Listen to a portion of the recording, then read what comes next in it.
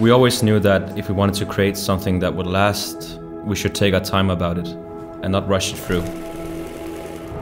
When we seek inspiration for some of our designs, we definitely get affected by the surroundings that we have here in Copenhagen, and we believe that the city and the way it looks and the way it works is actually affecting us more than we think.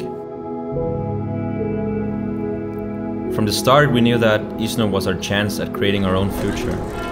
It's something that we'd use as a motivation to work in all sorts of conditions to manifest it. From a tunnel that resides 6 meters underground in the center of Copenhagen, to our current space at Bredgade, which has been quite a journey to get here. Oliver and I have known each other for, I think, almost 16 years. And with that knowledge of each other, we kind of discovered how we should work Isnurh and how we should have this brand working out in the future. And I think it really shows in the designs that we do that it's a combination of two persons' identity. We really created Isnurh with the intention of making a brand that would utilize the Scandinavian minimalism, but then again combine it with a detail-driven look. We really take pride in doing some original.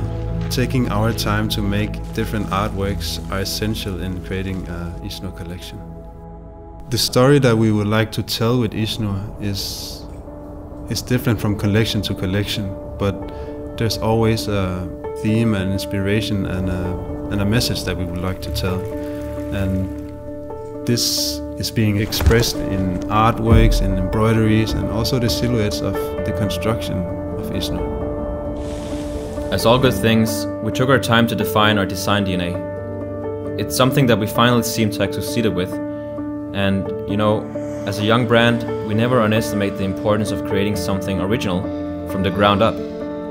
And that's also one of the reasons that we do our own pattern making, sampling in-house, is really to, you know, ensure that we have just the right combination of fabric, fit, and design. It's been quite hard for us to create a design profile that would seem simply at first glance, but when you take a closer look, it would seem more complex. The simplicity and originality is really something that we continuously try to master through our different designs.